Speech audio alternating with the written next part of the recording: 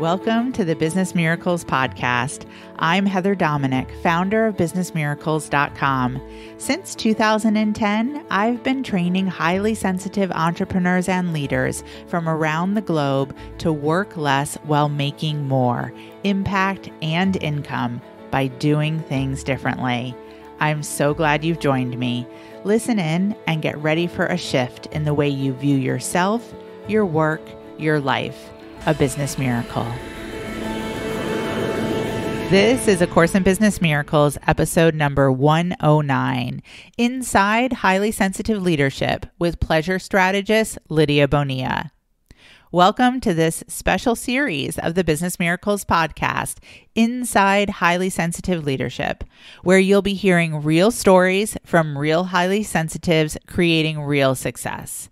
In today's episode, I am just thrilled to spend some time talking to Business Miracles community member Lidia Bonilla. I invite you to listen in as I talk with Lidia to hear how before she joined the Business Miracles community and highly sensitive leadership training programs, she was resistant to admitting that she was highly sensitive and thought being highly sensitive would mean she was weak and whiny. But after joining the program, she learned that being highly sensitive is a natural part of who she is, and she could actually use this strength to move to the Dominican Republic to help her father and navigate difficult conversations with her family around his care. A friendly possible trigger warning for you. Lidia vulnerably and powerfully shares about caring for her aging father, including aspects about his hospitalization during our conversation.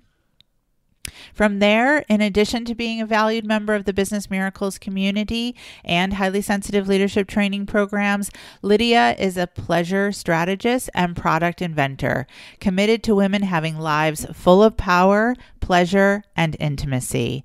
Her signature program, The Pleasure Reset, is a transformational 3-month course into radical self-acceptance and self-mastery around desire and pleasure. She is the founder of House of Plume, an intimate lifestyle brand that provides the discerning consumer with storage options for their pleasure items. She is the co-founder and advisor of the Women of Sex Tech, a non-for-profit organization dedicated to merging sex and technology. Her work has been covered by the New York Times, Refinery29, Forbes, and Essence magazine. She is one amazing, highly sensitive leader, and I'm honored to invite you to listen in to this very vulnerable and powerful conversation.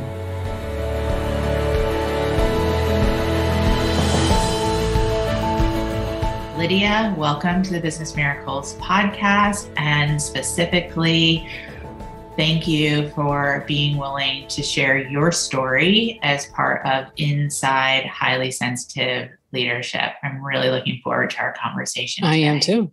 Beautiful.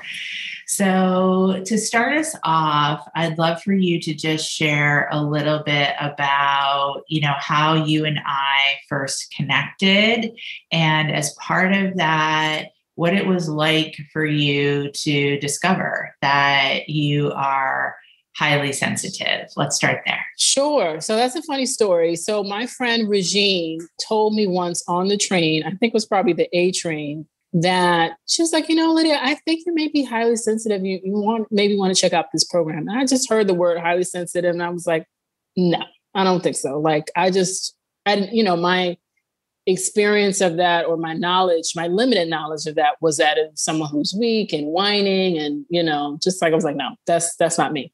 And so probably like 2 years later, I called her in a breakdown about life in general, my finances, my business, and and my career. I just says, you maybe really ought to want to check that, what I told you before out. And I was like, I don't remember anything about it. And so I did. I reached out to your team, had a great conversation with someone.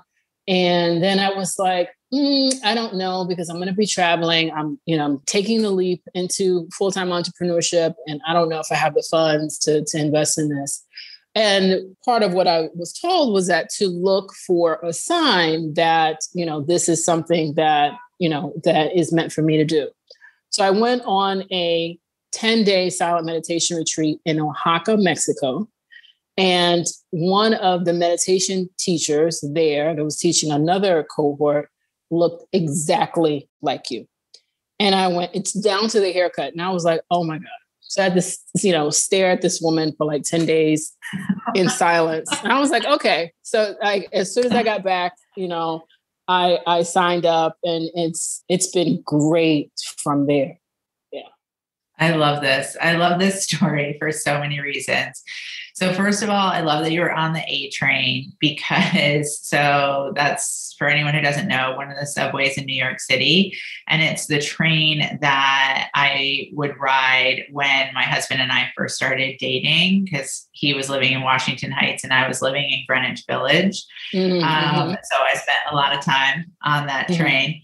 And I also love that story because you were talking to Regine, and Regine is a member of the Business Miracles community and the highly sensitive leadership training programs.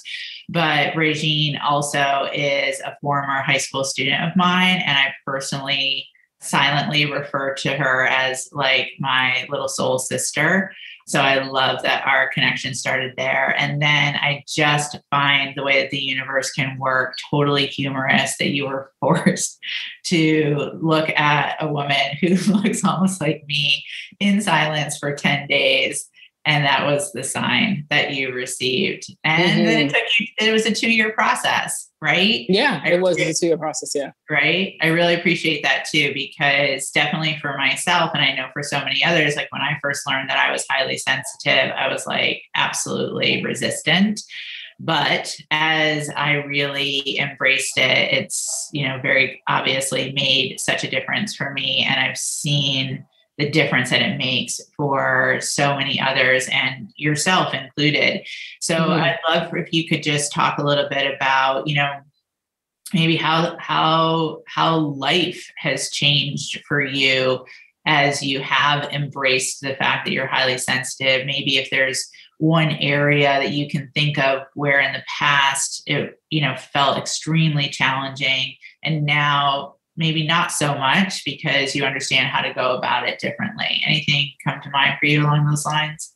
I mean, many things. My life is like the perception of myself, how I feel in my mind and body is totally different. I didn't realize how much I was at war with myself until I became, more knowledgeable about what it is to be highly sensitive, the strengths, and as well as, the shadows of it. But I mean, one thing in particular, I would say is is dealing with change. So in January of 2021, that's where we are right now, 2021, I moved from New York to the Dominican Republic because, I had been feeling for a while, and it was something I was ignoring, but like a call to go and, just to make sure my dad is okay. That's what was my intention. My intention was to go with him to a few doctor's appointments, and I'll go to the beach and do my thing and blah, blah, blah. And, this will be great. And that was that for about 2 weeks. And what happened after that was he's been hospitalized a number of times. He's been hospitalized now 3 times. And so it's been once a month. Now he's been hospitalized, and he has been diagnosed with pretty serious illness. And it has been such a gift to be able to, use the tools to manage my energy throughout it, manage my emotions of sadness, anger, just unadulterated rage sometimes, having communications, different conversations with family. My father is one of 12. So it's a lot of conversations to have with people, and people have different opinions about what he should be doing and different opinions about what I should be doing. And it's been just great to be just in what's happening and not be taken by it. So, for example, one of the things that I found myself angry about was the things that I had to cancel and shift. And, I'm not the only one on the planet, particularly in these exceptional times, has had to, shift things around. But I was like, I don't want to cancel another thing. And so even today, last night he was admitted. I took him, to the emergency room, and I was at a point where I was like, I was going to cancel this interview. And I said, there's never, given what's happening, it's not going to be a better time. Just, do the best you can, work it out. And I did, I did what I needed to do in the hospital. My aunt stayed with my father. I came here, came home to be able to have this interview in a quiet place. And, I haven't fallen apart. I'm happy. And, my father's well taken care of. And I got like a pretty big product order like this morning too. So it's interesting. And in all of this quote unquote chaos, there's also like abundance and things to actually celebrate. Yeah, this is amazing. I really, really appreciate you sharing about, what's happening for you right now, and definitely in connection to being with your father. Again, you made this huge move, from New York to the Dominican Republic, and then so much has happened and happened so fast since you've been there. So one, I'm just grateful that you're, willing to share that this is what you are personally facing right now, because this is life, right? And like you said, this is life, especially in these exceptional times. So we must learn how to be able to manage everything that comes our way in terms of, wave after wave of uncertainty right now, rather than resist against it and be so upset that it is the way that it is. So one, I hear you talking about the anger, but what I'm hearing is more of like a sense of allowing that healthy, understandable anger versus the anger and rage that you should be able to control this situation in a different way. I don't know if I heard that right, but yes, that's what I'm hearing. Or that I should respond a different way. One of the things that's been really challenging for me is that, this isn't New York. This is the Dominican Republic. This is a developing country. The medical system is way different. And there's I'm like part lab assistant. I'm part nurse. I'm part, like I have to stay there overnight with him while he's in the hospital. That at this point is like going on a month of being inside of a hospital. And the way things happen is like, it's like, you should know that. Well, you should know that. Well, I'm like, who told me? Like just for example, so when my father got the diagnosis, they told me instead of telling him. They were like, okay, we're going to tell you so you can tell him. And I'm like, oh my. So I got to do that too? Oh, okay. How do I explain this? And then, part language barrier too. I'm fluent in Spanish, but I wasn't educated in Spanish. So there's some words, medical terms. I'm like, what is this? So in dealing with all of that, that's been like the additional thing that I've had to like really like accept and, really use the tools and what I know to channel that in another way that doesn't turn into coping. Right. Exactly. And you really are, and you're doing it. And again, which is why I so appreciate you being willing to talk about this, because I know you're not the only one. And without the tools and without knowledge of who you are as a highly sensitive, it's very easy to understand that this could be something that would shut anybody down, but definitely a highly sensitive down. But meanwhile, I'm listening to you. I'm also watching what you're sharing on our highly sensitive leadership training forum, and you're asking for support. You're allowing support to be given to you, not just by other members in the Business Miracles community, but I feel like I recently just saw you share that like there's somebody who's coming into the home and she's helping with meals. Am I remembering? Yes. And right? she's taking great care of him. She's a great cook. So I've just been like reaching out for support, not in a desperate way, just more like, I'm going to have this work, Exactly. This is going to work. My life has to work, because if my business doesn't work, we're all going to go down. That's right. Yeah. And again, and I see you doing this, and as you said, without going into those highly sensitive coping mechanisms, like I teach about, right? Where you're either like pushing to the point where you're, absolutely like creating like health challenges for yourself or any other kind of shutdown physically, emotionally. And you're also not going into hiding. You talked about you just received an order that came in. So it's definitely far from perfect, but again, that's life, and that's life, especially during these exceptional times. But what I do hear is that there is a sense of grace. There is a sense of, regality, and a sense of enough awareness to be able to keep the various pieces moving and to use the tools to help you stay in each moment step by step.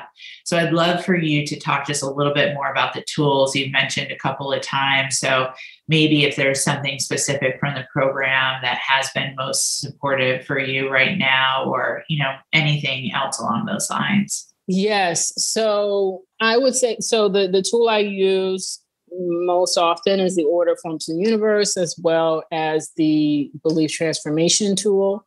And the tool that's really probably the most transformative and the one that I most resist are the SHIT tools. Yes. SHTT tools. Right. So shame transformation tools for anyone hearing it for the first time. We lovingly call it in the community the SHIT process. Yeah. Because it's like, it's great to just give witness to, to the different aspects of things that I am ashamed about. So one thing that I used the tool around was like, this situation with my dad. I knew I was going into rage because he said something like, I don't feel well. And I said, shut up. And I was like, oh my God, I just told my father, who's in the hospital bed, to shut up. Like, that's not cool. So I probably should do something about that.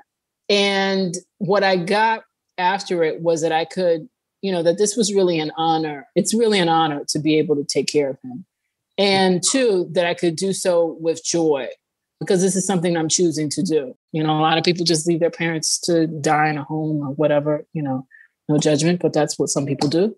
And I'm choosing, not to do that. It's my choice. So I was able to, kind of take reins of the energy there. And really, so within a few hours, that's when I got the diagnosis from the doctors that came in the room. And I was in a co-working session with another member from the community, because I was like, I'm going to figure out how to get some work done sitting from this chair in this hospital. And they come in, give them the diagnosis. And I just like breathed it in. And I told my friend, my partner, and I was okay.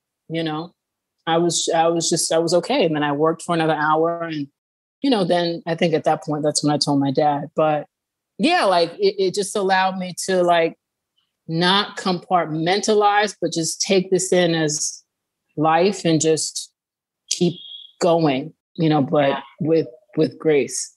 Yeah, that's really, really beautiful, Lidia. What I'm like really, really appreciating is, again, how you're so beautifully describing the process, right? So being able to use the teachings and the tools doesn't mean that you're not going to have that moment where you tell your father who's in a hospital bed to shut up, right? Or whatever that moment looks like for each of us. Mm-hmm. But what it is about is that you caught it quickly and then turned to the tools that are there to support you, and being able to shift and change the energy, shift and change, and get clear about your own feelings, and then therefore shift and change the way you're able to be in relationship with your dad, as well as to continue, connecting with another member of the community, being in a co-working space and keeping things moving.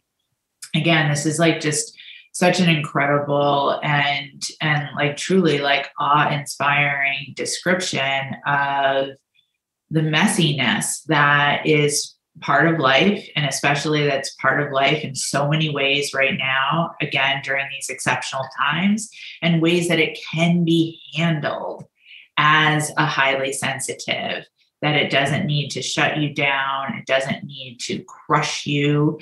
It doesn't need to end you. It doesn't need to feel like you're being annihilated by the overwhelm of this exceptional situation in the midst of these exceptional times.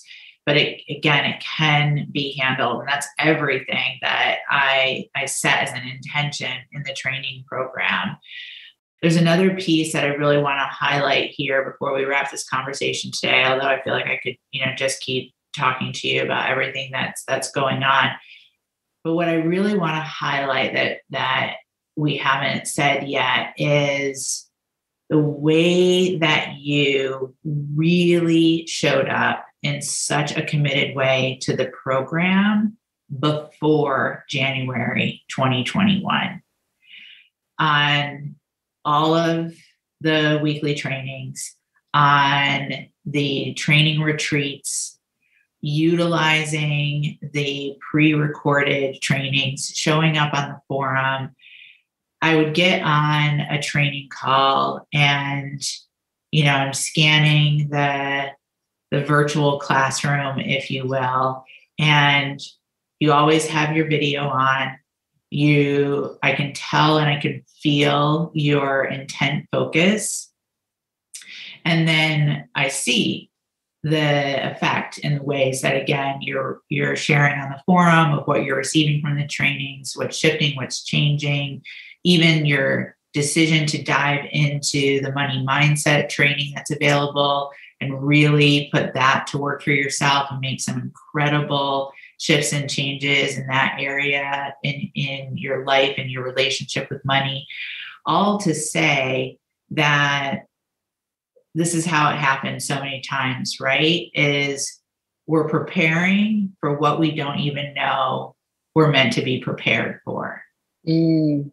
And so like you did the work, and it's not like in this moment when you've really been called upon to step up in such a way, in relationship with your dad, and then in relationship with yourself and your business within this relationship with your dad and the move.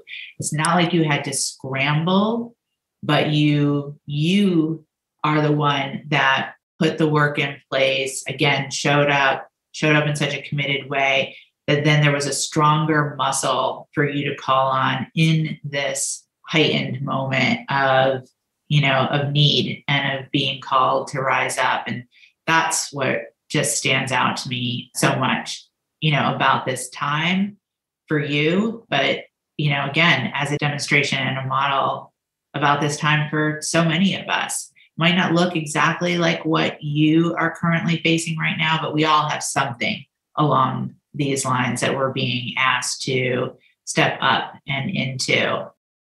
So, again, I really acknowledge you for that. And that's what highly sensitive leadership is about. That's it. Yeah. That's it.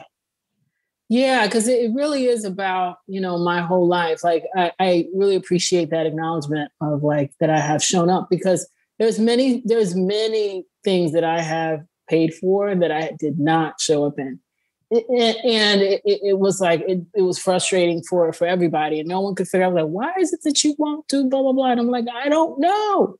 I just felt massively broken. I'm just like, I don't get it. There must be something wrong, with me.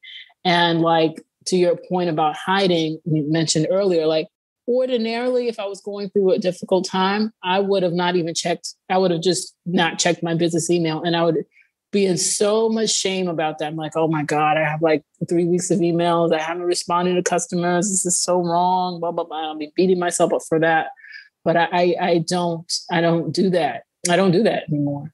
But yeah, it is really, I think it's because I really brought the program to my whole life, and I was committed to not do. I just, made a choice just to not do what I would have done. Yeah. Yeah. Well, again, really, really clear. And you're far from the only one. Like that's a really common, highly sensitive story, right? And because a lot of previous programs or trainings, when they're not designed for us as highly sensitive, it's just not a match. So it makes it even that much harder to show up. But I'm so glad that, the work that we do in the Business Miracles community, the training program is a match for you. It's been supportive for you. I feel it in my heart that the work that you've done is again, it's equipping you for this time, and that we're all in it with you because you've allowed us to be in it with you, and your life has not fallen apart, and it won't fall apart, and neither will your business, because this is just part of the path that we travel, and I see you with the strength to continue to travel it, however it's going to twist and turn from here. Yes. Yeah. Yes. Cool.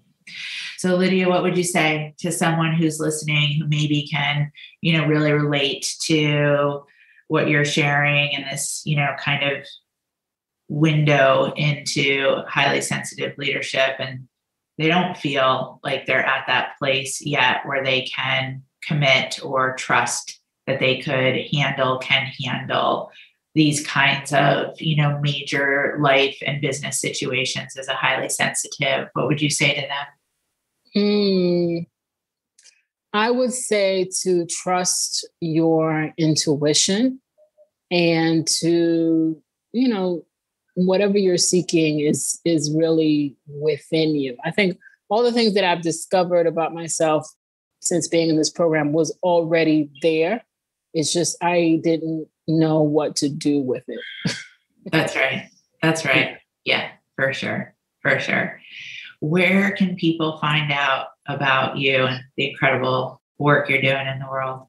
Yes. So you can go to my website at lidiabonilla.com, and you can also follow me on Instagram at also lidiabonilla.com. Awesome. We'll make sure that information is in the show notes too. Lidia, thank you. Thank you for the way that you've shown up in the program. Thank you for what you had to do to honor our connection time today. And thank you for being on the journey with me. Thank you. And thank you so much for, I could thank you or the universe, God, but thank you so much for your gifts that you've brought forward. I appreciate that so much. All right. Thanks for listening. And until next time.